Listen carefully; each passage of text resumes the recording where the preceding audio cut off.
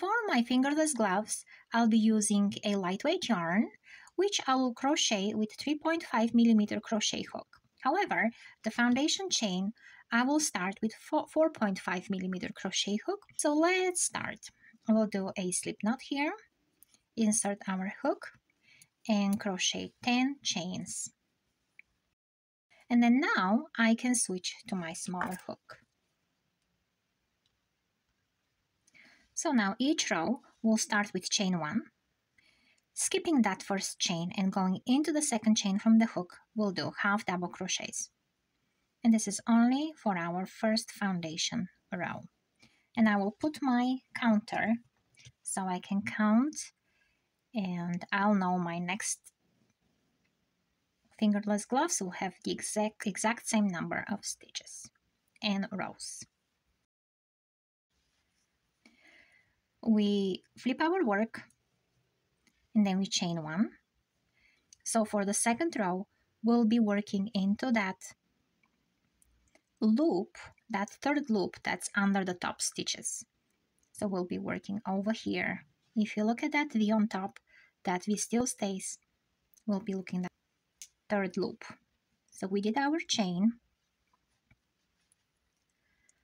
and picking that loop, yarn over for half double crochet, pick that loop, pull through, yarn over, find that third loop, pull through, and I'm putting my marker for my next row. And I'll catch you at the end. So now turn your work, chain 1, and now in this row, that second row, from the foundation, not counting the foundation row, we'll be working into that back loop of the stitches, right at this one. So yarn over for a half double crochet and work into the back loop of your stitches. And this is what we're going to repeat those 2 rows till the desired length of that band of your glove. And this is how it looks on the back. All our ridges that look like a knit stitch will be at the front of your fingerless gloves. And I'll catch you when I'm done with the length I would like to have. For small to medium size, I did 18 ridges. And here we're going to have to close the band now. So we'll grab, still we're going to be working in that third loop because I ended on that row here, turning the inside out. So grab a loop, that's that third loop under your stitch, and grab a loop from the foundation chain. We'll do single crochets here. So grab that third loop, and then a loop from the other side.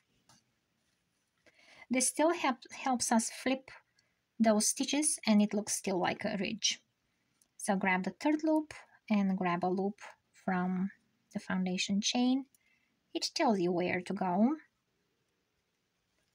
And then do a single crochet. So grab the loop, grab a chain, and keep going till the end of the row. So here how it looks on the inside. Now we'll flip to the nice side, and here it is. We can start now with our little shells here. So we'll be working in each row. So we're gonna start with chain 2, and then into the next row here, we'll do 2 double crochets into the same spot, chain 1 and 2 double crochets into the same spot. And then into the next ridge here, into the next row, we'll have 1 double crochet. And then into the next row, we'll have a shell stitch. So 2 double crochets,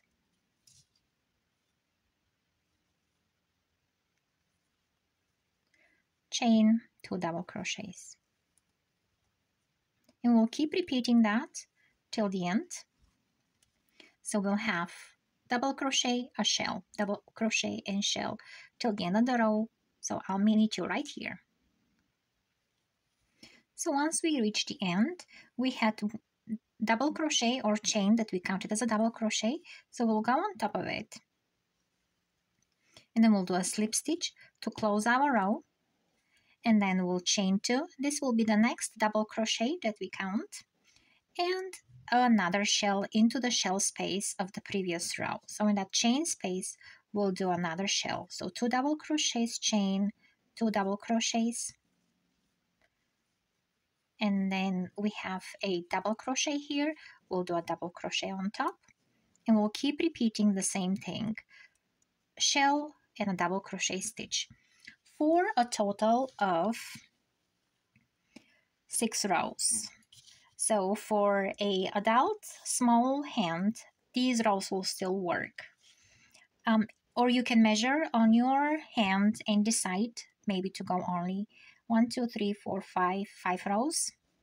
And then when we reach till the thumb area, I separated those 3 shells and I continued. I just stopped here, got my yarn, and continue going into rounds for the rest of the hand. So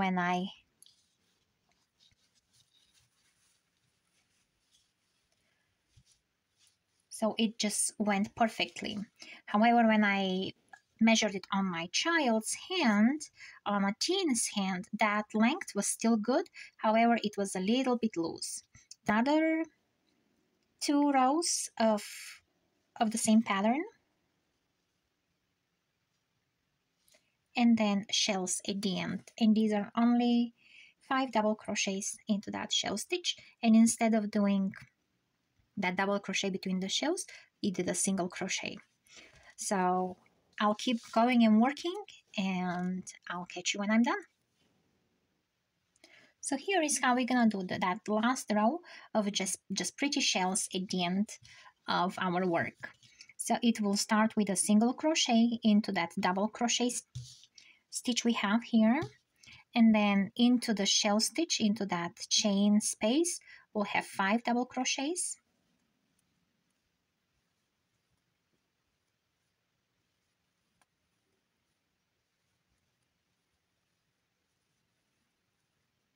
And then we'll have a single crochet into that space, into that double crochet spot we have here. And we'll keep repeating that till the end on the top of each shell.